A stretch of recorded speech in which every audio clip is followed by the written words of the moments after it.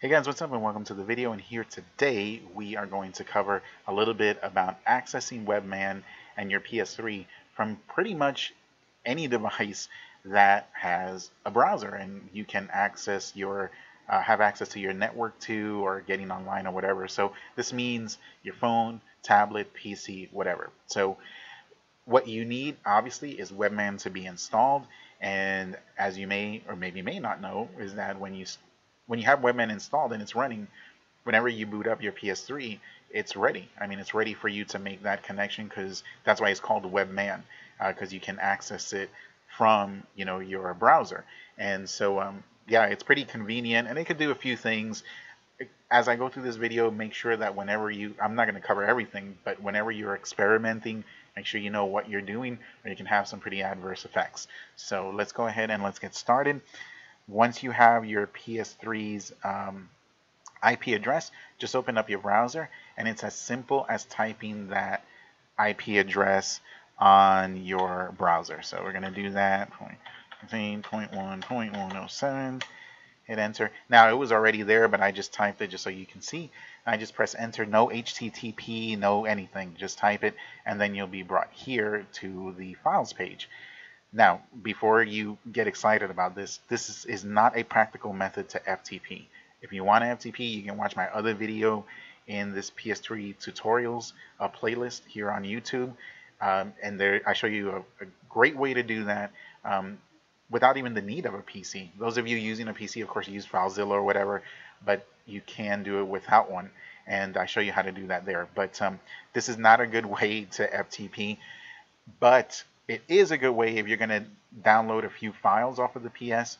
It works really well because, it's, in this case, my PC is directly connected to my router, and so is my PS3, so it downloads stuff really fast. So let's say we go here into the dev HDD0 folder. Let's go to packages, and let's say I want to download the webman mod. All right, all I need to do is click on it one time, and look, and see, there we go, it's already done. So it's good for downloading from the PS to your smart device or to your PC. That works really well. You can see here you have a lot of tabs as well as these up here. All right, so you got the files, which is the one you go to. You got the games. You have the slider, which is like for your games. This looks kind of familiar, almost like Multiman or Irisman, right? Actually, it looks more like Irisman because the same person who did Irisman does this webman mod stuff. You can hit your back arrow and go back. Every time you click on one of these, take a note at your address bar, because this works just like any other address. So let's say I want to go here to setup. I have mine set up where whenever I click on this tab, it's going to open straight to here as opposed to opening to the files. So if you notice, it has your IP address and then it says setup.ps3. You can go ahead and you can save this to your bookmarks. You can bookmark it to your bar or to wherever. On your phone and on your tablet, it works the same way. You can just bookmark this so that when you click on that bookmark, it brings you directly here to the setup page. I use the setup page a lot, so I have mine bookmarked for here. By the way, in this setup page, you can make all kinds of changes as you would normally if you were in the PS, including to your console ID, which I'm going to make another video about that, how to spoof that. Whenever you make changes, though, if you want them to stick to your phone and your whatchamacallit, your PC, make sure that you come to these two boxes here where it says scan for LAN games video, server number 4 and number 5, and make sure each one of these boxes has a 1 next to it. Okay, so as long as it has a 1 next to it, you can go ahead and make whatever changes you want here, then click save, and then click here to restart the PS. If you don't put a 1 in those two boxes, whenever you make a change and you come down here to save, when you click it, it's going to tell you to put a 1 in the box or a greater number. All right, so I figured you should know that up front so it saves you a little bit of time. All right, so that's about it. Let me go ahead and, you can mess with this all you want as well. And before I was going to go ahead and go to my phone and tablet, but let me go ahead and go to games here. again, and I'm going to go into PS3. And you can see here you have a list of games. So if you want to mount the game, all you have to do is pick the game you want, and it will set it up. I'm going to pick that one. If you look here on the screen, see up here on my PS3, it loaded the game and it gives you the notification. And if I go down, or I should say up, right, there's the Midway Arcade Origins. And of course, I can unmount the game here as well. Let's do that, and it should disappear. See, it's gone from my screen. So yeah, a lot of stuff. You got the temperature control and all that. Your fan control here.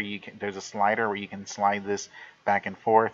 I wouldn't mess with that at all unless you know what you're doing. So let me go ahead and go to my tablet now, and we'll finish up the video there. All right, so here we are at the tablet. Same deal. You're going to open up your browser, type in the your PS3's IP address, and you should get the same deal here. You're going to get into your webman, and you'll have access to all the same stuff you do on the PC or on the PS3 itself. See, same exact thing. So of course, when you just type in the IP address, it's going to take you to files like it did on the PC, but you can then come here to setup, and you have access to all the boxes. Remember, whenever you make changes here, to click save, and I saved it on the PC, and then once you save it and you hit reboot, of course it saves it to the PS3. So those 2 ones are already there, but if you haven't put them yet, make sure you put them there where it says PS3 Net Server 4 and Net Server 5. Make sure you put a 1 in each one of those boxes. If you don't, whenever you make changes here and you come down here to save, instead of going to this screen, you're going to be taken to a different, you're going to be at the same screen. You're going to stay at this screen, but it's going to give you a message saying you need to change the value of those boxes. So let's go ahead and let me go into the games tab or the games page. All right, and there's all your games with the box art and everything. All right, so let me go ahead and load up the Genesis collection. All right, and this will now show you right here that the game is loaded. All right, so on the, if you noticed up there in the right hand corner on the PS3, it gave you the notification like it does when you load it from webMAN that it's been loaded, and there it is. Now we're going to go ahead and hit unmount, and there we go. The game has been unmounted, and now it disappears from here. And you can send those messages if you go to the PS3 Mappy section. All right, come here and click send, type whatever you want, and you see it sends it up to the little right hand corner notification box. All right, so anyway, there's a lot you can do here, guys. Just mess with it and be careful. Thanks a lot for watching the video. We'll see you next time. Take care.